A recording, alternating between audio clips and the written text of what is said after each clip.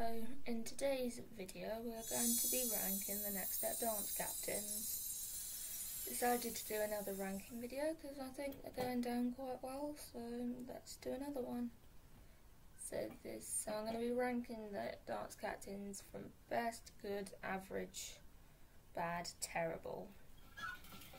Emily we're going to start with. Emily, I think, was probably one of the best because she really did. In season 1 she wasn't great, but she actually did sort of learn from her mistakes and realise she actually does have to get on with these dancers in order to be a good dance captain, and she achieved it.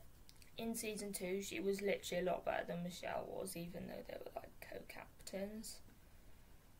Michelle was very inclusive, but sometimes she could be a bit too inclusive, but working with Emily made her a little bit stricter. So I'm just going to put her in good because I'm not actually convinced she was better than Emily. Giselle's just average because you didn't really see her do loads of dance captain duties. Like, she had to work hard to be good at it and that kind of thing, but the only thing you saw her do was take Riley's solo spot at internationals. It's like the only dance captain thing we saw. Skylar was a good dance captain because she had to she knew she couldn't mess up because everyone was sort of depending on her.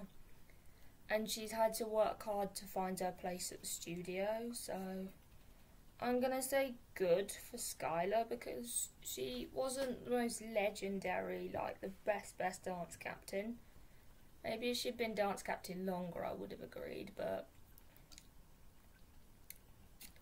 not really because she only did it in season 4. Rochelle.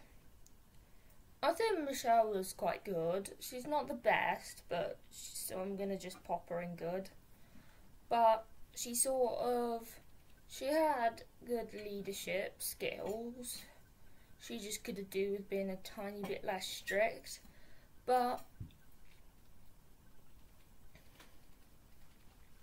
she did want the team to win, and she made sure that happened, and she would keep the Next Step on track. Like, that was a good thing that she actually said before she started coming up with like random stuff just to get dance captain. Piper, is good because she came up with the idea to do the dance-a-thon and helping people. She likes helping people, and she's a fan of Injustice, pretty sure. So she was quite a good dance captain, but she didn't have it very long. Noah's the best because he's inclusive, authoritative, objective rather than subjective, and he was actually gets on really well with the dancers. He's very inclusive.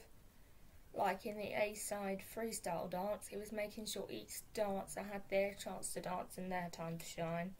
And he knew both East and West dancers. Lily, I'd say she was bad because she got Piper kicked off the team. I know part of that was down to her mum, like not all of it. We can blame on Lily, but she wasn't great, like that's the fact. Summer, I'd say Summer's bad as well because I just think she's always going backwards. Like she goes from being way too inclusive like Michelle is, then being able to critique and then not again, and I think part of that could be the writers, but I'm just not convinced. Sorry, nearly dropped my phone. But I'm actually not convinced that Summer's the best choice for dance captain. I think Michelle fought for the best dance, so